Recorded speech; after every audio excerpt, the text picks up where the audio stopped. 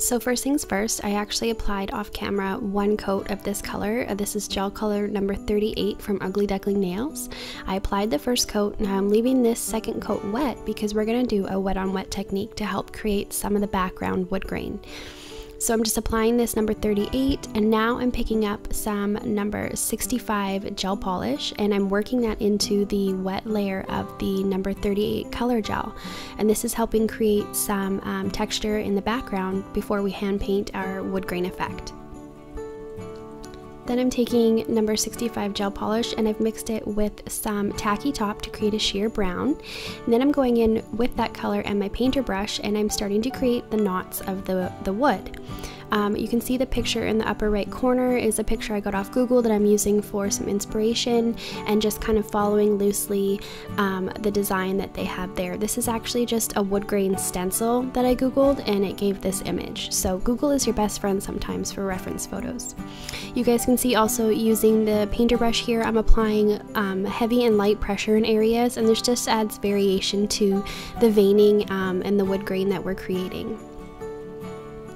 So when I start creating the vertical lines, I'm actually following the shape of the knots that we created first, and then I'm going to go ahead and cure this layer.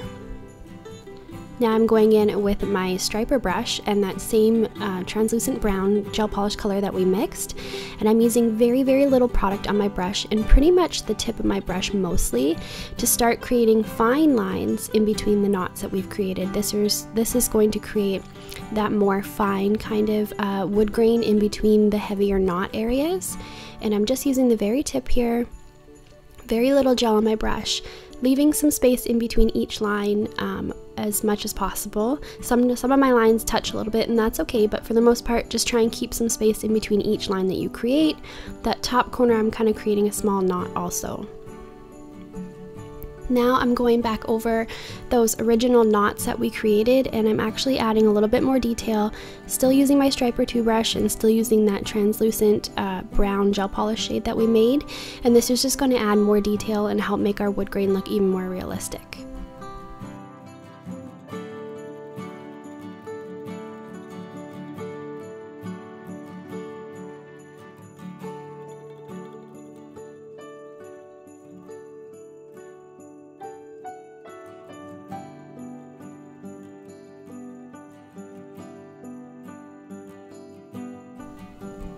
Once I've cured that other layer, I'm going to go back now and I'm sealing with our Ugly Duckling matte top coat, doing a full cure and using gel cleanse to remove that inhibition layer once it comes out of the lamp.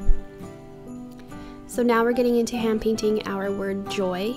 So I'm going to start with the O in the middle. Whenever I hand paint lettering, I always start with the center letter or letters, and that way I can kind of figure out my spacing on either side. So I started with the O in this case, and I'm just doing this very roughly, but if you'll notice I'm using pretty much just the tip of my brush, and I'm doing this very fine. That way this gives us room when we go back over it to enhance the letters and clean them up a little bit more. It'll give us wiggle room to make the letters a little bit larger. If we start with a large outline to begin with, then the letters may become too chunky and too heavy, and they may run together too closely. We want a little bit of separation to make it look like it's handwritten on the nail. So now I'm going back, and I didn't cure the word joy before. I'm going back now and just adding more gel to make it thicker and apply more product to the nail so we can actually sugar it in the next step. So our word joy will be textured on the surface of the nail. I'm using Ugly Duckling White Art Gel, and this is my Detailer 2 brush. I believe this is one of my favorite brushes in the whole line. Detailer 2 is a bit shorter than the Striper, so I have a bit more control. My brush isn't going to kick out on me when I'm going around these corners, but you can see I'm just taking it step by step very slowly. I'm not doing each letter in one foul swoop or doing it all at once. I'm very much breaking it into sections, especially when I get into those curved sections.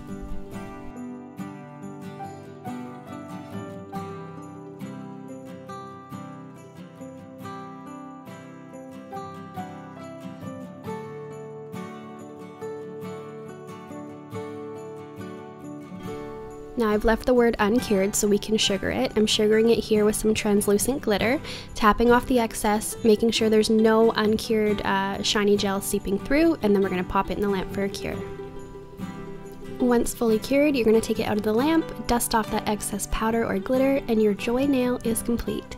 I hope you guys enjoyed this rustic Christmas inspired design. Many of you asked how I did the handwriting, so I hope this helps you. And if you ever have any questions, please feel free to reach out to me on social media. I'm always happy to help whenever I can.